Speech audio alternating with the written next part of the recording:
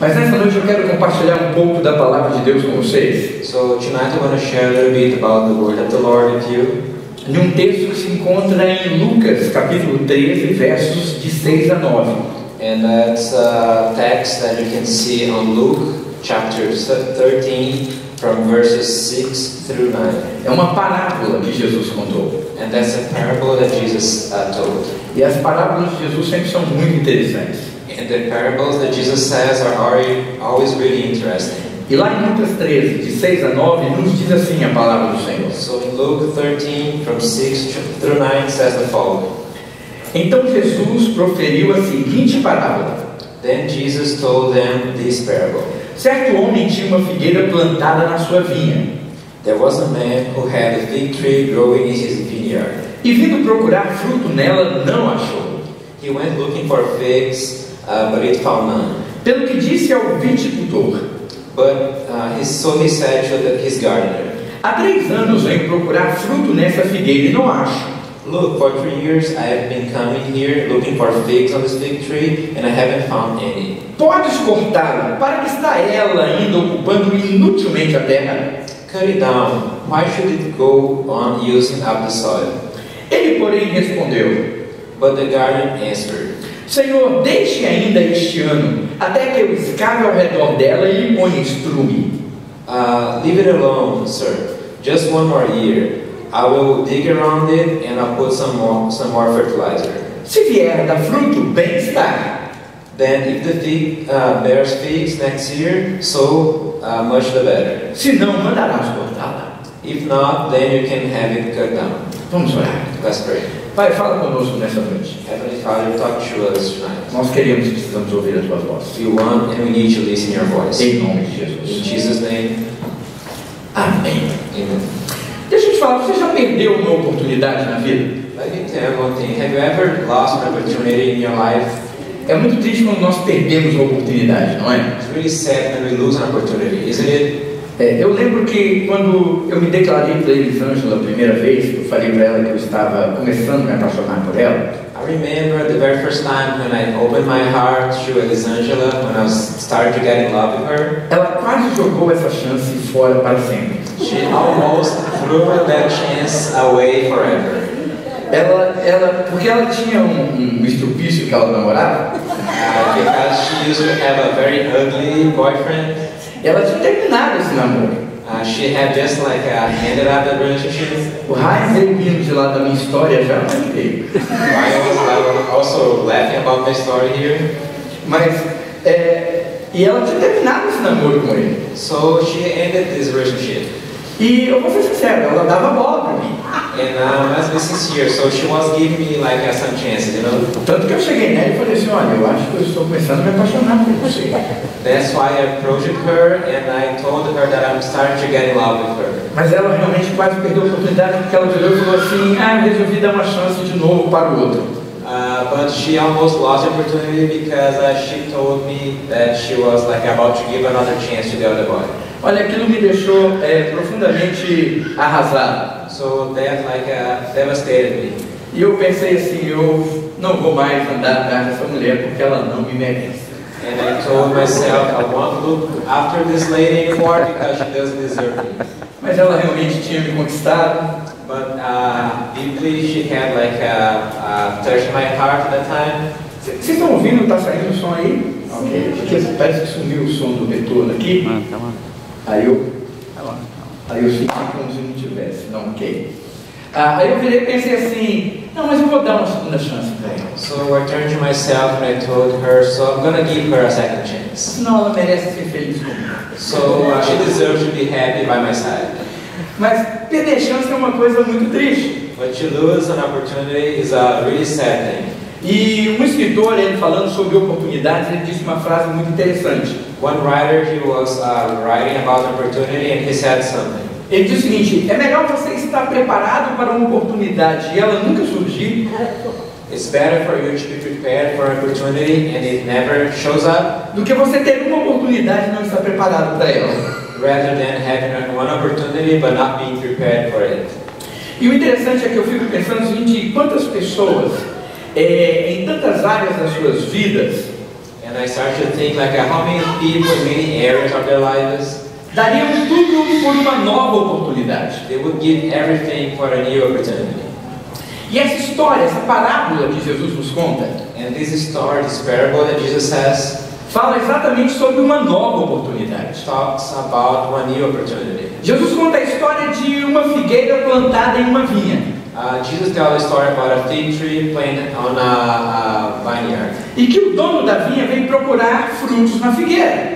And the owner of the vineyard comes and starts to look for fruits of that fig tree. E por 3 anos seguidos ele faz isso. And for 3 years in a row, he did the same thing. Ele chega lá, olha no meio da folhagem, olha em tudo quanto é canto e não acha nem um figo. He starts to search on that tree, looks under all the leaves, but he couldn't find any fruit. Aí ele se chateia, vira para o viticultor, aquele que cuidava da vinha. And he got sad and talked to the gardener, the guy that used to manage the vineyard. E ele fala, rapaz, 3 anos eu venho aqui procurando o que comer dessa figueira, não acho nada. Faz o seguinte, corta ela e joga fora, porque ela está ocupando um espaço inutilmente. So for 3 years in a row, I've been coming here looking for fruits on this fig tree, and I couldn't find it. So cut it down, because it's only like a consuming space that I could do something else. Mas o interessante é que aquele viticultor, ele vira e fala assim,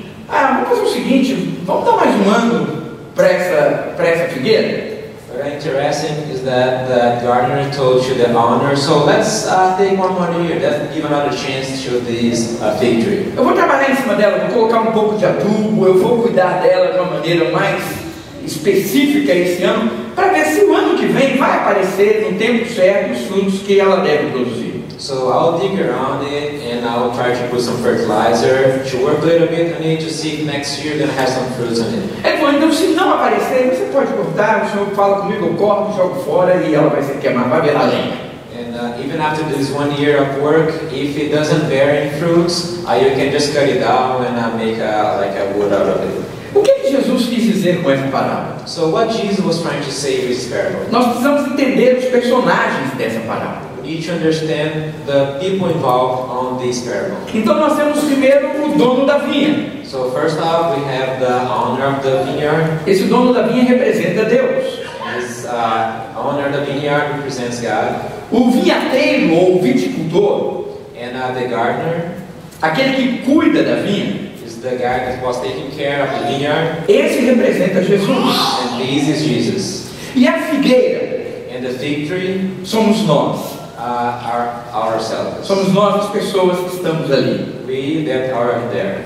E o interessante é que muitos de nós também perdemos oportunidades importantes que nos foram dadas um dia. So interesting is that we lose some opportunities that have been given to us. Muitos de nós temos oportunidades perdidas de trabalho, We lose some job opportunities. oportunidades perdidas de vida familiar, So opportunities in our family life. oportunidade perdida na igreja. Some opportunity that we lose in our church. São muitas as situações em que nós temos oportunidades que nós deixamos passar. So many situations that we have some opportunities that we leave them to go away. E não são poucas as pessoas que pensam, se eu tivesse uma chance eu faria diferente. And not a few people, they said that if I have a new chance, I will do something different. Eu quero dizer nessa noite I want to tell you tonight que a mensagem que nós estamos trazendo aqui that the message we're bringing here fala de uma segunda oportunidade, talks about the second opportunity, fala de uma segunda chance, one second chance. porque muitos perderam grandes oportunidades de frutificar na história da sua vida. Because many people, they lost the opportunity to bear fruits of the history of their lives. Nós vemos isso acontecendo hoje. We see this happening today. Eu fico olhando em quantos casamentos nós notamos que pessoas perdem a oportunidade de serem bons maridos, boas esposas. So sometimes I observe in some marriages, the husband or the wife, they lose the opportunity of being like a good partner. Eu uso muito a figura do casamento como ilustração. I like to use very much the illustration of wedding. Do relacionamento também de Deus com a igreja. Because of the relationship of God and the church. Porque a Bíblia fala que nós somos a noiva, e Jesus o noivo. Because the Bible says that we are the groom, the bride, and Jesus the groom. E porque também eu acredito que não existe um outro relacionamento onde a gente tem que viver tanto os princípios cristãos como o casamento. And there's no other type of relationship that we have to live our Christian principles so hard. Se me permite uma liberdade, So if you permit me this, nós temos esse casal lindo tocando aqui na frente. we have this beautiful couple playing here in the front. Nós temos eles ali sentados com seus pimpolhos. And they are there set with their kids. Aí nós vemos eles tocando harmoniosamente. And they were playing here in a very harmonious way. E é claro que nós imaginamos que eles nunca discutem. And sometimes you start to think that they will never have an argument with each Eles other. nunca têm conflito nenhum. They don't have any conflicts. Porque afinal eles servem ao Senhor e tocam tão bonitinho. Because they serve the Lord and they are playing so wonderfully.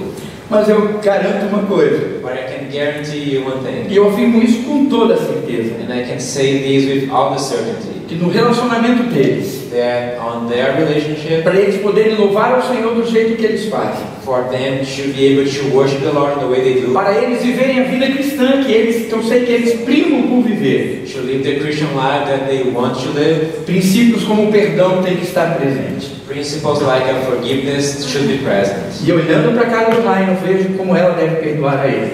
And looking at Ryan's face, I start to think how she should forgive him. É claro que nós não queremos lembrar aqui daquela passagem dela andando acima da velocidade, daquela multa que não saiu. We don't want to remember the situation when she got the fine. So Nada passa despercebido nessa igreja. So nothing gets forgotten on this church. Mas eu estou usando da liberdade com eles para falar o seguinte: o relacionamento de um casal é necessário haver perdão, é necessário haver reconciliação, é necessário haver tolerância.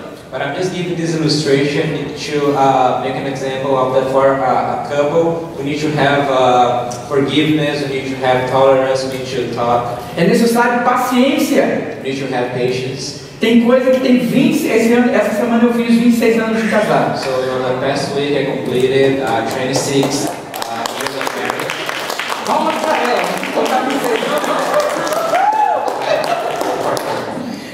E nós comemoramos, né? É uma data que para mim, para ela, sempre é muito importante. And for me, for her, this date is a really important day. E hoje nós fizemos até um cruzeiro no Lago Minnetonka. And today we made a cruise on Minnetonka Lake. Em continuação da comemoração do dia 20. Extending the celebration of the July trading. Olha, eu vou falar, paciência é uma coisa que a Elisângela tem que ter. And patience is something that Elisângela must have.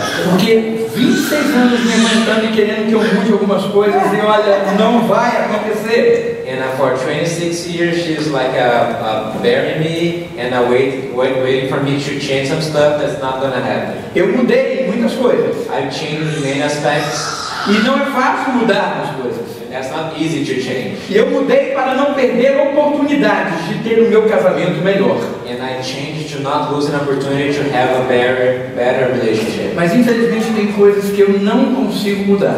But unfortunately, there are few things that I cannot change. E aí, como Elisângela falou para mim um dia, eu repito sempre para ela agora. But in the same way that she said to me one day, I want you to repeat for her tonight. Agora que você comeu a carne, rói o osso. Now that you ate the flesh, handle the bone. E nós vamos ficar casados para sempre. And you're gonna be married forever. Eu não me separo dela. I won't let her go. Eu não vou largá-la nunca. I'll never separate from her. Então é comigo que ela vai viver. So it's with me that she's gonna live. É comigo que ela vai estar dormindo todo dia. It's with me that she's gonna be sleeping every day. Roncando ou fazendo outros barulhos. If I'm making noise or some other strange noises, Então tenha paciência. so have some patience. E nós vamos viver juntos e felizes. And you're gonna be happy and together. Então, por que eu uso isso? Porque muitos de nós lamentamos perder relacionamentos. Because why I'm saying this? Because sometimes we just really sad about losing relationships. Porque nós perdemos oportunidades. Because we lost opportunities. Mas eu quero dizer que em Deus nós sempre conseguimos uma segunda But I oportunidade. want to say that in God we always have a second opportunity. Se nós quisermos, se nós buscarmos, Deus sempre nos dá uma nova chance. If if you want and if you seek, God's always going to give us a second opportunity. E é muito triste quando nós vemos pessoas que perdem oportunidades de serem diferentes. And it's really sad when you see people when they lose the opportunity of being different. E nós às vezes criticamos essas pessoas quando nós vemos a história delas na Bíblia. And we start to criticize these people when we see their stories in the Bible. Quem aqui já não ficou chateado com Esaú? How many of you was not like sad with Esau? Um cara que troca a bênção de Deus por um prato de lentilha. How come a guy can exchange the blessings of God for a plate of food? Ele tinha direito a uma bênção da primogenitura. He had the right for the firstborn. E ele troca isso tudo por causa de um prato de comida. And he exchanged that for one plate of food. E depois ele corre atrás dessa bênção e não consegue. And then he tries to recover that blessing and he cannot. Nós temos a história de Caim, We have this story about Cain, que deixa de ter a sua oferta aceita porque guardou rancor no coração. he could not have his offering accepted because he has some hate in his heart. A Bíblia fala que Deus olhou para Caim e falou assim: Caim, por que você está aí todo cabisbaixo e arrasado? And the Bible said that God talked to Cain and said, why are you there? Just like all sad and looking down. Não é certo que se você proceder bem a sua oferta vai ser aceita? So if you're not doing the things right, your offering is going to be accepted. Porque muita gente pensa que a oferta de Caim foi rejeitada porque ele não ofereceu um animal ou um cordeiro ou alguma coisa que tinha o derramamento do sangue. Many people, they think that his offerings were not accepted because he didn't offer one animal or some kind of flesh. Mas não é isso que a Bíblia diz. But that's not what the Bible says. A Bíblia diz que ele foi rejeitado, por isso a sua oferta foi rejeitada. So the Bible said that he was rejected, and for that his offering was rejected as well. E isso é uma coisa muito interessante para a gente entender também do Senhor. So that's a really interesting thing that we need to learn from the Lord. Não é a quantidade e o que eu dou. It's not the quantity and what I give. É quem oferece que conta para Deus. It's who is giving that counts for God. Às vezes nós na igreja nós temos passado, não quando temos músicos e pessoas que assim, mas quando é um Hélcio da vida que tem que tocar como teve que tocar outro dia, vocês lembram do sofrimento, né? So sometimes in the church you have some suffering. It's not when Ryan plays, but when Hélcio plays, it's a kind of a suffering on the worship. O Aníbal resolveu casar. Aníbal wanted to get married. E por incrível que pareça, saíram para a lua de mel, absurdo. I don't know why they went for a honeymoon. I don't know. That's like crazy. O Nick vai andar de patins, me quebra o pé. So Nick wanted to use his rollers, his skate rollers, and he break his feet. Detalhe, no domingo, na hora de começar o culto, ele manda a notícia: quebrei o pé, não vou. And that was about to start the service. He sent the news that I broke my foot. I cannot go there. Chega eu aqui, saco do violão. So I come here, pick the guitar. E não tinha ensaiado nada, porque muito tempo sem tocar. And I haven't had time to do any rehearsal. A long time since I last played. Os irmãos lembram como foi. And I know that I'm sure that you remember that day. Melhor deixar isso lá no passado. I'll leave that to the past. Mas o interessante, amados, é que quando nós perdemos, nós temos a chance de fazer alguma coisa. But when we have the chance to do something, nós vemos então como Caim fez. we see like a Cain did.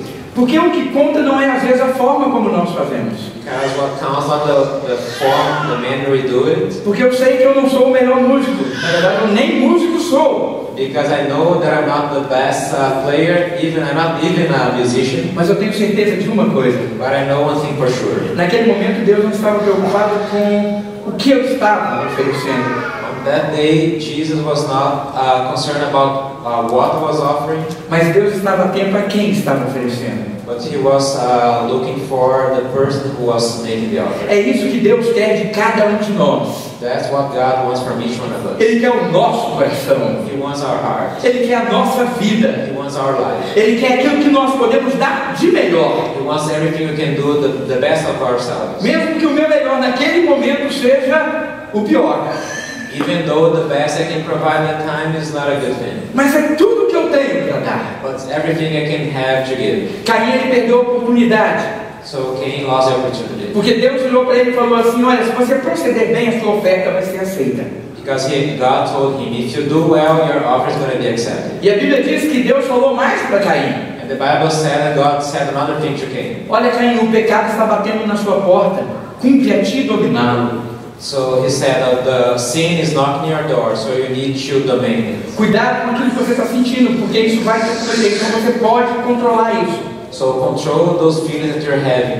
You're able to do that. E nós sabemos o que aconteceu. Ele foi o primeiro fratricida do mundo. So we know that what happened. He was the first person to kill a brother on earth. Ele matou o seu próprio irmão. He killed his brother. E nós temos a história do jovem rico.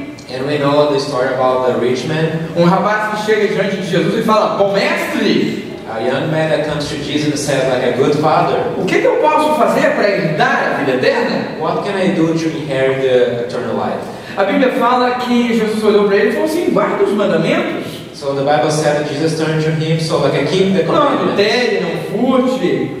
Don't make an adultery, don't like steal. Aí a Bíblia fala que o jovem ficou feliz e falou assim: ah, mas isso eu tenho feito desde a minha pequenez de pequeno, então tá joia. And that young man got really happy and said, I'm doing this since I was young, so I can do that. E aí o texto diz uma coisa muito profunda. But the text said something that's really deep. A Bíblia fala que Jesus olhou para ele e Jesus o amou.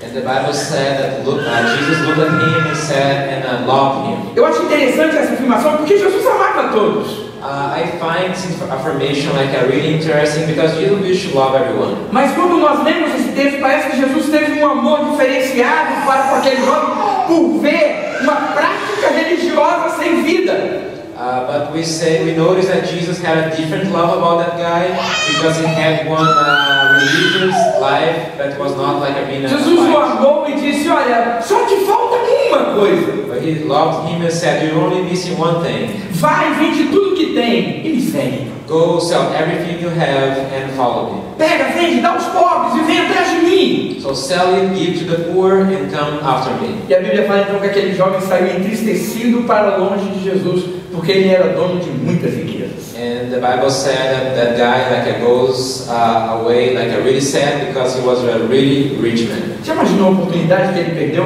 Imagine the opportunity that he lost. Jesus o chamou para ele estar junto. Jesus called him to be united with him. Jesus chamou para que ele estivesse perto dele. Jesus called him to be close to him. A grande ênfase aí não está na venda daquilo que ele tinha. So the emphasis was not selling the things that he had. O que Jesus mostrou para aquele jovem é que ele precisava ter um relacionamento pessoal com ele.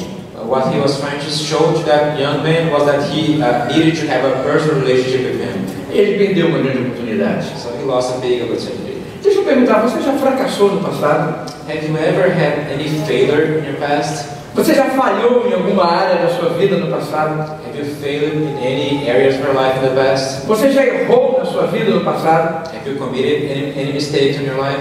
Um dia eu cometi um erro que quase custou o meu casamento. So one day I committed one mistake that almost cost my marriage. Eu nunca traí minha esposa. I have never cheated on my wife. Às vezes quando te falei isso, a primeira coisa que as pessoas pensam é exatamente isso, né? Nossa, ele adulterou. So when I start making the example, people start to think, no, he committed adultery. Nossa, ele deve ter, né, arranjado outra mulher e agora o casamento dele quase foi ao fim. So he might have found another woman, so his marriage almost ended. A gente pode acabar com um casamento, amados, mesmo sem adulterar. We can end one marriage without like even committing adultery. E eu louvo a Deus porque Elisângela me deu uma segunda oportunidade. And I praise Lord because Elisângela gave me a second O chance. que aconteceu foi que Elisângela teve uma gravidez. So what happened is that Elisângela, she got pregnant. Nós estávamos ainda no seminário e ela engravidou. I was still in the seminary and she got pregnant. E naquele tempo no seminário não podia ficar grávida. And at that time on the seminary you could not get pregnant. Eu tinha acabado de me formar e ela faltava um ano para a formatura. I was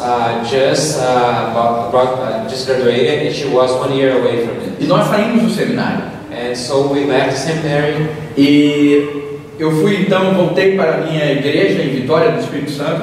And I came back to my church in Vitória. E nós aceitamos trabalhar no campo missionário na Bahia. And we accepted to go to the mission fields in Bahia. Nós tínhamos convicção de que Deus queria que nós fôssemos para lá. We had the conviction that God wanted us to go there. Nós aceitamos trabalhar naquela cidade sem nunca ter pisado na cidade, nem saber como era a cidade. We accepted to go to a city that we never met before. We didn't know anything about the city. O detalhe é que nós fomos enviados pela igreja, consagrados para ir trabalhar naquela cidade no domingo. So the interesting thing is that we were told to go to that city on the Sunday. Na segunda-feira, Elisângela começou a sentir-se um pouco mal. On the Monday, she started to feel bad. Na terça-feira, ela passou muito mal. And on Tuesday, she was really sick. E ela veio então a perder o bebê.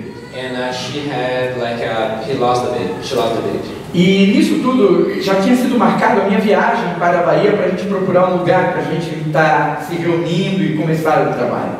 And I was already with my tickets booked for going there to the new city and start to see there and find a place to worship the Lord. Eu fiquei 5 dias com Elisângela. I stayed 5 days with Elisângela. E depois desses 5 dias eu fui para a Bahia. And after these 5 days I went to Bahia. E eu passei 17 dias lá sem vê-la. And I spent 17 days there without seeing her. E aí eu falei assim, olha, em vez de eu ir para o Vitória do Espírito Santo, vem para cá. Vem me encontrar aqui, porque é aqui que a gente vai viver. And I told her, instead of coming back, so come here to Bahia and come here to see me. E eu lembro então que Elisângela chegou em Teixeira de Freitas, na Bahia, 17 dias depois. And I remember that she came to Teixeira de Freitas in Bahia 17 days after. E eu estava morrendo de saudade dela. I was really missing her. Eu vou confessar uma coisa para vocês, eu sempre fui apaixonado por essa mulher. So I need to confess one thing. I have been always in love. É verdade, eu falo, eu a amo, você fala assim, mas paixão, eu a amo, mas eu ainda mantenho viva a paixão. So I want to say that I really love her, but I also keep alive the passion to her. 26 anos se passaram e eu continuo louco por essa mulher. 26 years after, I'm still crazy about this woman. Eu continuo apaixonado por ela. I'm deeply in love with her. Acompanhado de muito amor, mas ainda apaixonado. Full of love, but still passionate. Ou seja, ela ainda me enlouquece. So she's still driving me crazy. Então, o interessante é que quando ela chegou na rodoviária, eu fui buscá-la. So when I got there to the bus station, I went there to pick her up. E eu fui então cheio de amor, dar um beijo nela. E eu, Elisângela, ela, oi, Hélcio. So I was full of love to hug her, and I said, Elisângela, and then she said, hello, Hélcio. Eu dei um beijo nela, mas eu senti que alguma coisa não estava fluindo. So I kissed her, and I felt that something was not right. O detalhe é que nós tínhamos acabado de comprar uma casa para começar a igreja nessa casa lá na Bahia. And the details that we had just bought one house to start the work. Essa casa estava em reforma. And this house was under remodeling. E nós estávamos então hospedados na casa de amigos. And we were hosted in some friend's house. E eu fui então para essa casa com Elisângela. So I went to this house with her. Mas eu estava me sentindo incomodado com aquele clima, alguma coisa não estava normal. But I was like a kind of strange, something was not right on that situation. E quando chegou a noite eu sentei com ela para a gente conversar. And at night I talked to her and started to talk. E eu perguntei para ela, Elisângela, o que está vendo? So I talked to her, what is happening? O que aconteceu? What has happened? E Elisângela então olhou para mim e falou assim, Hélcio, eu quero dizer uma coisa muito séria para você. And she said to me, I want to talk to you a really serious topic. Eu não consigo olhar para você com os mesmos olhos que eu olhava. I cannot look at you with the same eyes I used to look before. Eu não consigo dizer para você que eu te amo hoje. I cannot say that I still love you anymore. E nessa hora a primeira coisa que vem na mente da gente é o quê? So when the first thing that came to my mind at that time was, quem é esse sujeito?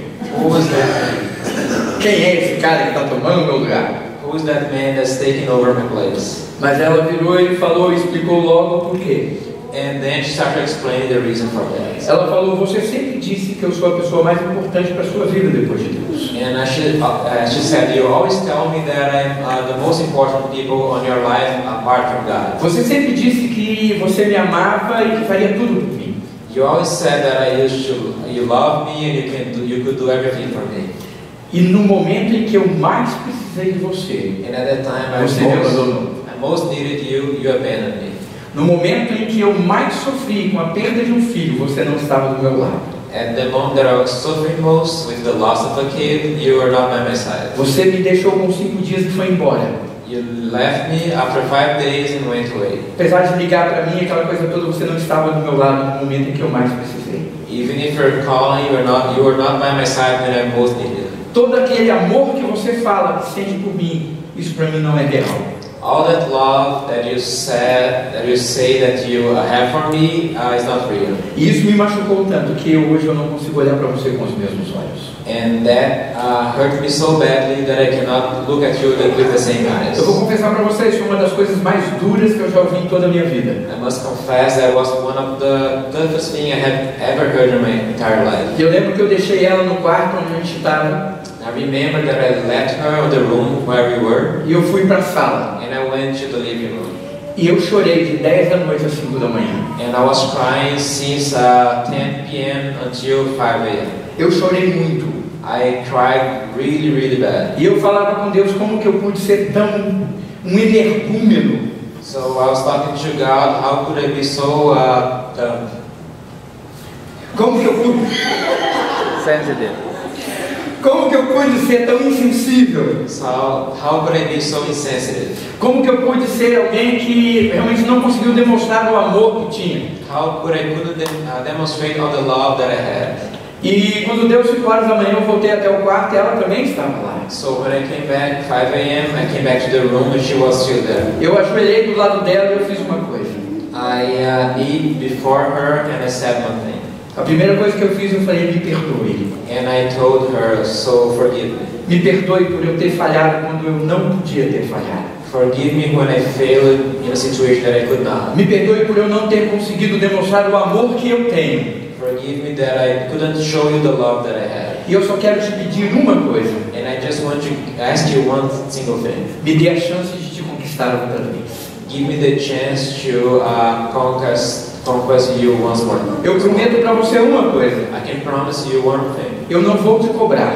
I'll never take that for you. Eu não vou exigir nada de você. I will not request anything from you. Porque sou eu quem tenho que fazer isso. Because that's me that needs to do this thing. A única coisa que eu te peço é uma segunda oportunidade. The only thing that I ask you is a second chance. Para que eu possa provar que verdadeiramente eu te amo. That I can prove that I really love you. E eu louvo a Deus porque ela me deu essa segunda oportunidade. And I praise God because she gave me a second chance. E não pense você que foi fácil. And don't think that was easy. E não foi de uma hora para outra. It was not just from to the next day. Eu sempre falei para ela, e todo dia eu sempre falo, quando eu posso, eu te amo. Every day I try to say to her, I love you. E eu olhava para ela e falava assim, Santos, eu te amo. And I used to say to her, like every day, I love you. E ela olhava para mim e fazia assim, And she looked at me and says, rapaz, era difícil. so it was really tough. Porque você ficava doido para ouvir o eu te amo de volta. Because I wanted to listen that I love you back. Mas uma coisa que a minha esposa sempre foi é muito transparente e sincera. But one thing that she's always been is really transparent and sincere. E ela nunca falaria assim, está sentindo e vivendo aquilo.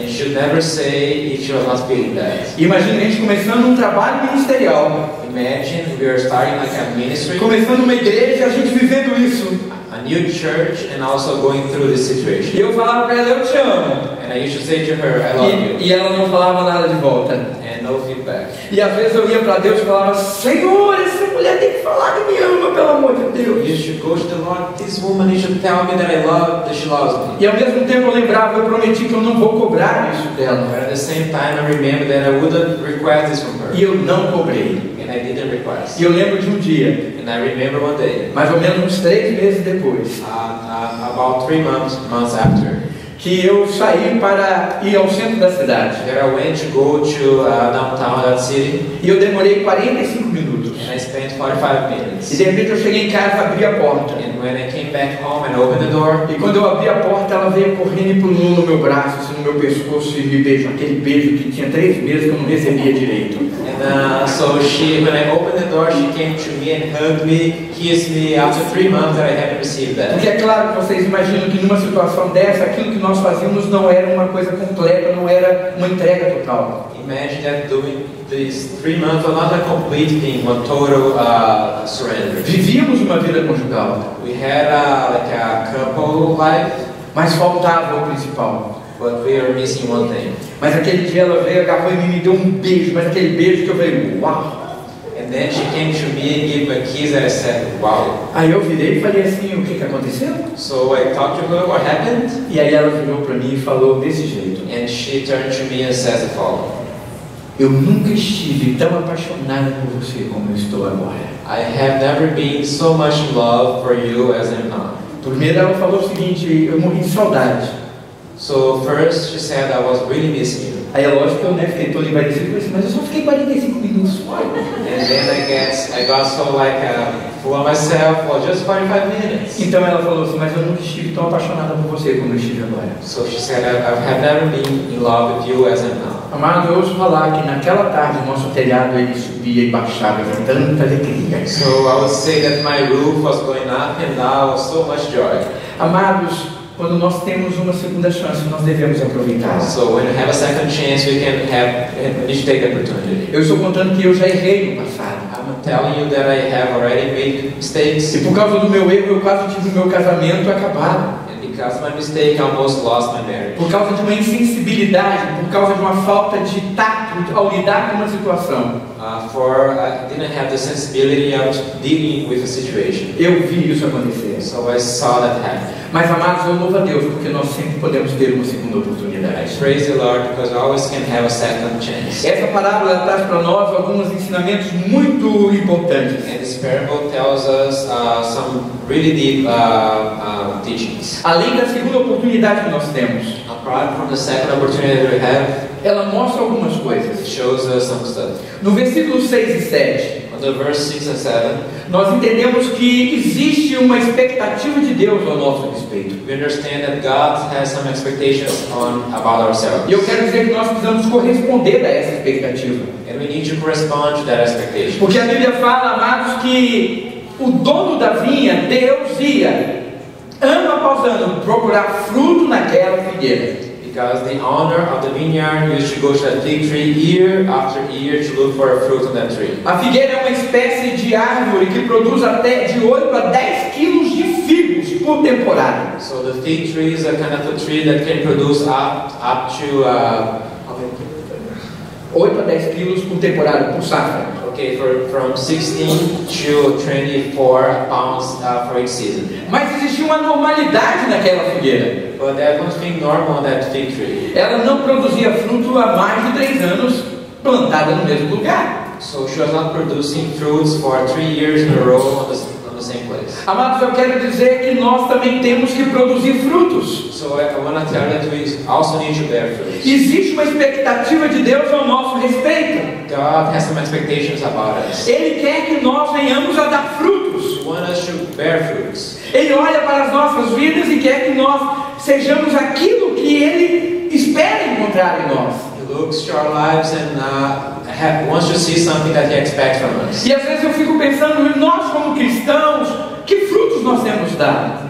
Sometimes I start to think like us as a Christians, what fruits we are bearing. Agora há pouco, antes de começar o culto, estava conversando com o Clóvis e Thelma. So just before starting the service, I was talking to Clovis. Falando em como hoje, no nosso país, seja no Brasil, há uma normalidade hoje, há uma convivência de nós podemos viver de qualquer jeito. So like in this country or even in Brazil, we can live a life that we don't need to do many things. Hoje é um pensamento corrente que nós podemos servir ao Senhor de qualquer maneira. So we can serve the Lord in just like our ordinary manner. Amados, isso não é verdade. That's not true. Ou nós servimos a Deus dentro dos princípios da palavra, ou nós não servimos a Deus. Either we serve the Lord using the Bible terms, or we don't serve the Lord. Eu sei que isso é duro de ouvir. I know that's tough to hear. Eu sei que às vezes é difícil de ouvir. It's really challenging to. Mas é essa a mensagem do Evangelho. But that's the message of the gospel. É uma mensagem que nos chama a uma vida de retidão, de santidade. A message that claims us to be in a life of righteousness and holiness. É uma mensagem que nos chama a uma vida de compromisso. A life of compromise. Nós temos que deixar de ser apenas domingueiros. We need to stop on being just a Sunday person. Nós temos que deixar de ser apenas pessoas que vêm à igreja e que têm às vezes o seu nome no hall de membros de uma igreja. People that come to church and have their names on the list of members. Nós temos que deixar de ser como aquele jovem rico foi. We need to stop being like that rich young man. Pessoas que praticam princípios religiosos a sua vida inteira. People that are doing some religious activities for their entire life. O que nós precisamos é ter um relacionamento pessoal e real com Jesus. We need to have a personal and real relationship with God. Nós precisamos conhecer Jesus como o Senhor das nossas vidas. We need to know Jesus as the Lord of our life. Nós precisamos ter certeza do perdão dos nossos pecados. We need be sure about the forgiveness of our sins. Não porque somos bons, Not because we are good. não porque fazemos alguma coisa, Not because we're doing something. mas porque o Espírito Santo de Deus está em nós. But because the Holy Spirit of God is in us. Porque nós experimentamos da graça do Senhor. So we can taste about the grace of the Lord. Sabe, queridos, é esse tipo de fruto que Deus quer ver em nós. This kind of fruit that God wants to see in A us. Bíblia fala de frutos dignos do arrependimento. So the Bible says about fruits that can produce forgiveness. E Deus vem até nós procurando esses frutos. And God comes to us looking for these fruits. O interessante, amados, é que essa parábola também nos mostra a chance de mantermos um privilégio, a bênção que temos recebido. And the parable shows us one way to keep one privilege that we have, the blessing for us. Não sei se vocês notam, mas a Bíblia fala que a figueira está plantada numa vinha. I don't know if you noticed, but the fig tree is planted inside a vineyard. Vinha é lugar onde se planta uva. Vineyard is a place where you can plant grapes. E o detalhe é que o vinhedo And interesting thing is that the vineyard é uma plantação toda especial. is a very special type of plantation. Até o vento que corre na produção de uvas é olhado. Even the wind that blows on crops, they need to look after it. É uma terra nobre.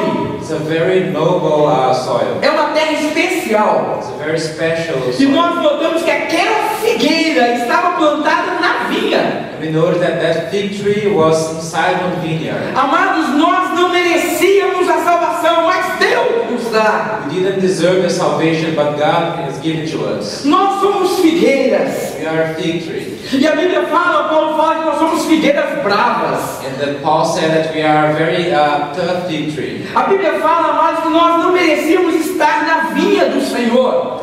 The Bible said that we did not deserve to be inside God's vineyard. A vinha é um lugar especial, restrito. Vineyard is some place special, restricted. Mas Deus, na sua infinita misericórdia, nos planta na vinha. But God, in His unending mercy, He plants us inside a vineyard. Amados, nós temos um privilégio como nenhum outro. And that's a privilege that's no other like that. Nós temos o privilégio de servir ao Senhor na obra do Senhor. And we have the privilege to serve the Lord in His work. E essa parábola fala, amados, da manutenção desse privilégio. And also this parable says about the maintenance of this privilege. O interessante é que quando o viticultor, quando o dono da vinha chega, So interesting thing is that when the owner of the vineyard comes, ele fala assim: eu vou tirar desse lugar essa figueira. he said, I'm gonna cut off this fig tree. Nós encontramos então aqui uma terceira coisa: And then we found one third thing. o zelo do viticultor pela figueira. So the zeal of the gardener about that fig tree. Porque ele vira e fala assim: não, deixa ela aí mais um ano. Because he talked to the owner, so leave it for one more year. Eu vou investir recursos nela. I will invest some resources on it. Eu vou investir os meus talentos I'll nela. invest my talents on it. Eu vou investir o meu tempo I'll nela. invest my time on it. Para que ela venha produzir frutos. So it can bear fruits. Sabe, queridos, eu quero dizer a você que está aqui dentro dessa igreja nessa I noite, want to tell you that you're here tonight. que mesmo que você esteja plantado na vinha, Even though you're planted inside a vineyard, sendo uma figueira que não está produzindo frutos, being a fig tree that's not bearing fruits, Jesus diz nessa noite para todos nós: God's telling tonight for all of us, eu estou disposto a investir o meu tempo em você. I'm willing to give my time. Eu estou disposto a investir os meus talentos em I'm você. willing to invest my talents in you. Eu estou disposto a investir aquilo que eu tenho de melhor em você, I'm willing to invest everything I have on the best of me para que você possa produzir frutos. so you can bear fruits. Essa é a grande razão. That's the greatest reason. Esse é o grande motivo, amados. That's the greatest motive for that. Essa é a grande oportunidade que nos é dada hoje. That's a great opportunity that's given to us. A de recebermos novamente um cuidado e continuarmos recebendo esse cuidado. To receive once again the care and to continue to receive it. E o mais interessante And the interesting thing é que is cada um de nós sabemos that each one of us know se nós temos produzido fruto ou não. that we have been bearing fruits or not. Se nós temos sido aquela figueira que Deus vem olhar e procurando encontrar o que deve ser encontrado e não encontra. If you are that fig tree that God came to looking for something and He is not able to find it. Não precisa que eu detalhe aqui e diga: olha, isso e aquilo que você tem que produzir. I don't have to make a list of everything you need to produce here. Cada um de nós sabemos Each one of us knows se o que temos produzido agrada a Deus ou não. if what we are producing is pleasing God or not. Mas nessa noite, But tonight, eu quero dizer para todos I nós want to tell for all of us, que mesmo que não estejamos produzindo esses frutos, even though we're not bearing these fruits, Deus nessa noite nos dá uma nova oportunidade. God is giving one more new opportunity. E Ele diz assim: And He's saying the following: eu vou investir tudo que eu tenho de melhor em você. I'm going to invest the best I have in you, E eu vou cuidar de você. and I'll take care of you, Eu vou dar o meu melhor para você, and give you my best to you, para que você produza frutos. so you can bear fruits. Agora não esqueça da advertência final. So don't forget about one warning that we have. Se no prazo de um ano foi dado aquele, por favor, não estou falando de um ano nosso, mas naquele caso a figueira ele falou, se dentro de um ano ele não produzir, But on that story, he said 1 year. I'm not saying like a literally 1 year, but if after 1 year you don't produce, aí nós vamos cortar e jogar fora. so we're gonna cut it off and throw away. Ou seja, Deus está disposto a investir. So God is willing to invest. Mas lembre-se de uma coisa, But remember one thing: há consequências se você não produzir. you have consequences if you don't produce. A minha grande questão é, So my biggest concern is: você está disposto a dizer, Senhor, eu estou aqui disposto a produzir? are you willing to tell God that you're here and you want to produce? Quantos de nós temos a coragem de reconhecer que nós temos sido figueiras que não temos produzido? How many of us have the courage to declare that we are fig trees that are not producing? E principalmente, quantos de nós temos a coragem de dizer, Senhor, invista em mim porque eu quero produzir? And how many of us have the courage to tell the Lord, so invest in me because I want to produce? Eu vou chamar os nossos irmãos do louvor mais uma vez. I'm going to invite our brothers from the worship once Nós more. vamos cantar mais uma canção. And we're singing one more worship. E enquanto nós cantamos essa canção, eu quero que você pense nisso. And while we sing this song, I want you to think about it. Até onde eu estou disposto a dizer, Senhor, invista em mim? Am I willing to tell the Lord to invest in me? Até onde você está disposto a aproveitar nessa noite uma segunda oportunidade? Are you willing to take the chance of asking the Lord for one more opportunity?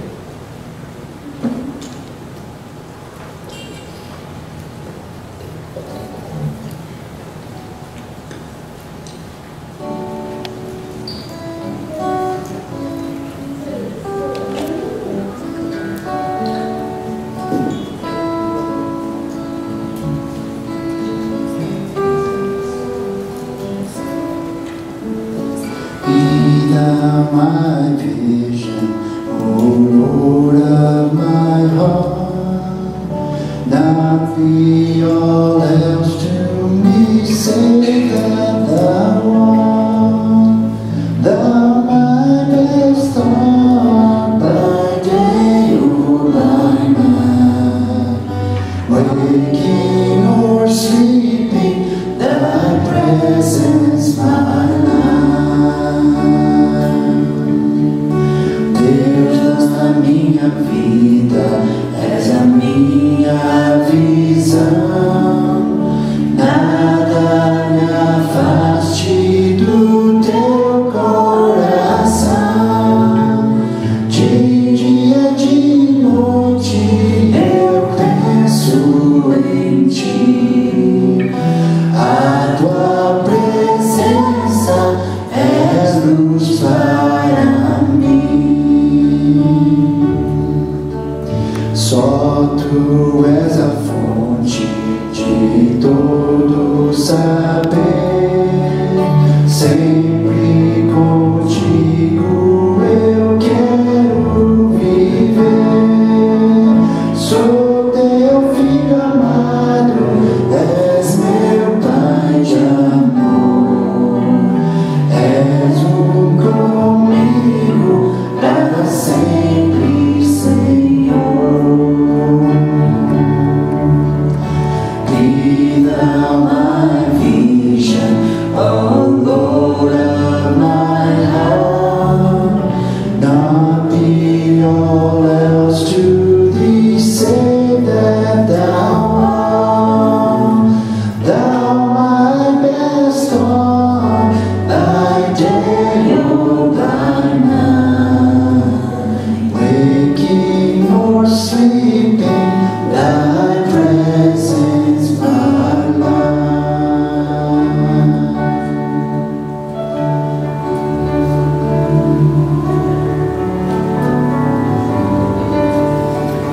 Eu quero perguntar a você que está aqui nessa noite. I want to ask you that is here tonight. Eu não sei qual foi a oportunidade às vezes que você perdeu. I don't know what's the opportunity that you have lost. Eu não sei o que você já fracassou talvez no passado. I don't know the failures you have had in the past. Mas eu acredito que Deus nos dá uma segunda oportunidade nessa noite. But I believe that God is giving us a second chance tonight. Seja em que área for, Whatever the area is, seja em que situação for, or the situation, o que eu quero perguntar é: você quer essa segunda chance?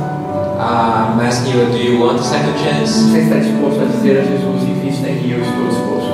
Are you willing to talk to God and ask Him to invest in you? Se você quiser isso, eu gostaria de orar por você. Eu queria que você ficasse em pé onde você está. If you want that, I want you to stand up and whatever you are. Apenas se você quer. Only if you want. Se existe alguém que queira isso, fique de pé onde você está. Nós vamos orar juntos em nome de Jesus. If you want that, so stand up and we're going to pray to the Lord.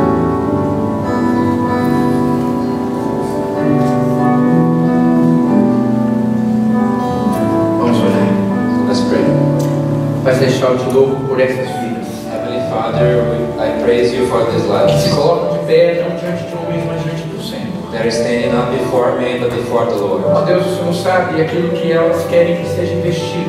You know what they want to be invested. O Senhor sabe aquilo que está no coração delas melhor do que ninguém. You know what's in their heart better than anyone. E a Ti nós entregamos essas vidas crendo, ó Pai, na chance que o Senhor dá. And to you, surrender these lives, believing the chance Ó that you Deus, give o que eu us. peço é que o investimento do Senhor seja sempre como é o melhor sobre essas vidas. I ask that the investment that you have, as always, is the best for the life. E aquilo que elas almejam e sonham venha a se concretizar dentro da vontade do Senhor. And everything that they want and they're dreaming of may be true. Que o Teu nome seja glorificado, That your name exaltado nessas vidas. exalted in this life. É o que nós pedimos e agradecemos. That's what we ask in Jesus' name. Em nome de Jesus. In Jesus' name. Amém.